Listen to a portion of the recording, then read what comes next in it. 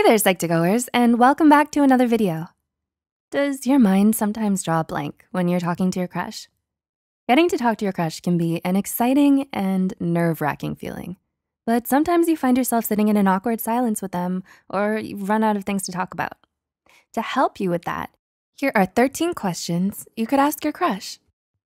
Number 1, what is the one thing that you want 4 years from now? Are they someone who thinks a lot about the future, or do they like to live in the present? Maybe both. This could give you insight into what kind of person they are. 2, where is your favorite place? Someone's favorite place could be where they go to when they feel stressed out or disconnected. It could be a place related to their childhood, but it's a getaway from their reality and a place to just relax. Knowing this could bring your relationship with them just a little closer. 3, where is the one place you wanna travel to? Asking your crush about the travel destination they most want to go to can be a great conversation starter.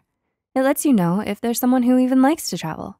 And if by chance you choose the same travel destinations, then both of you can dive into why you like this place so much and talk about what landmarks you wanna check out first. 4, do you have any funny memories from your childhood? Does your crush like to prank people, or were they more of an innocent child? We all have some funny childhood stories that show how awkward or clumsy we once were. Talking about your childhood and learning about what kind of kid your crush was can be a good way to laugh and bond with them. 5, what are your friends like?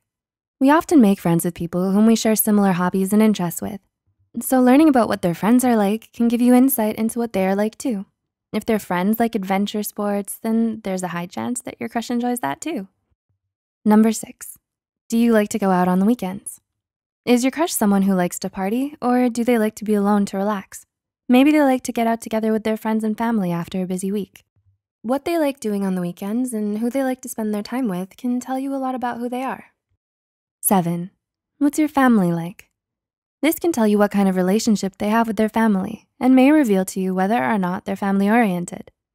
If, however, they don't wanna talk about their family, it could mean that they don't have a good relationship with them, and it would be best to move on to a different topic. If they talk very fondly about them, then it shows that they're definitely close to them. 8, is there anything that scares you? The thing that scares them most can tell you a lot about them. Those who are scared by darkness may not necessarily be scared of darkness itself, but more so the fear of the unknown. Or people who don't like public speaking are usually afraid of embarrassing themselves. Talking about your deepest fears can make you feel very vulnerable and therefore bring your relationship with them closer. 9, what do you do when you feel bored?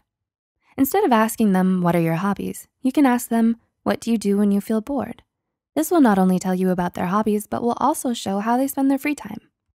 Number 10, what is one thing you don't like? Knowing their dislikes is just as important as knowing their likes. You could talk about why they dislike something and what made them dislike it. You may end up bonding over certain dislikes or even tease them for it. 11, what's your favorite character?